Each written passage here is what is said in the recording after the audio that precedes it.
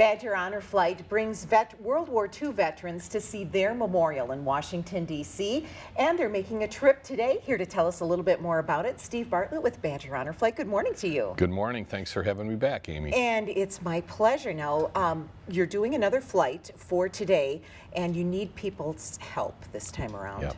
We always like to have the community support, and they've been great in the past, and we hope they'll be great again tonight.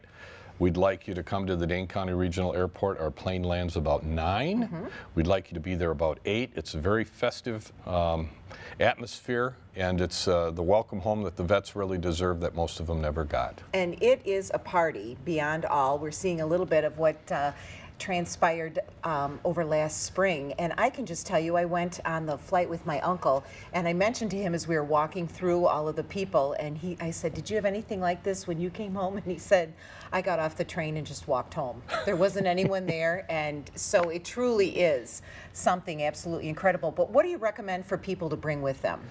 Bring signs, bring flags. We do have flags we hand out. We have a sign making area for kids that can make signs.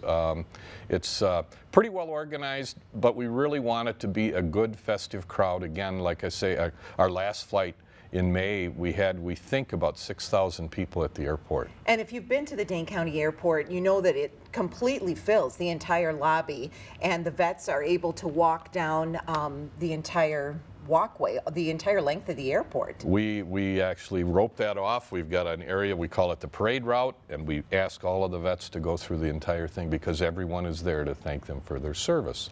And it is a wonderful opportunity maybe for civic groups, scout groups. It's not a school night, so you can bring your kids out, and a great way for them to understand what these people did for us. Right, and we get a lot of support from the scouts. In fact, if you remember when you went, we have a scout troop that's there in the morning to assist the vets getting out of the cars and make sure they get seated where they're supposed to be seated. So you've got another big flight planned, and you also have one coming up in October where you'll need the same thing, right? Yep, we're leaving today, this morning. We also, October 13th, same game plan.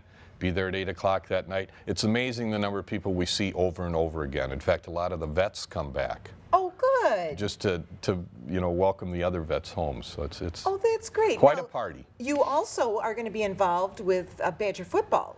We've got a great working relationship with a donor who's assisted us in getting a parking lot site.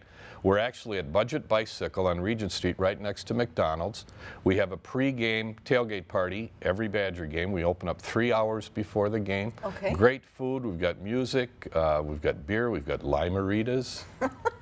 So a great way to support Badger Honor Flight, have a little fun too. Exactly, and cheer on the Badgers. All right. Well, thanks so much. Thank you. Take your family, go on out to the Dane County Regional Airport this evening. Be there around 8. The flight arrives around 9.